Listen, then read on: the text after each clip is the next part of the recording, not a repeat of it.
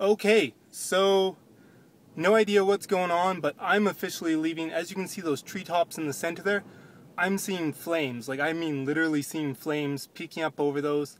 I don't know if we'll catch any really soon, but it's definitely dangerous. Right over there, there's a cat track, but it's only like 30 meters, 40 meters wide. So, you know, flame can easily jump that if this fire is getting big enough, especially with these winds. So, yeah, this is getting quite interesting. There you go. There you go. You might have just seen that flame. That's crazy, but I gotta go.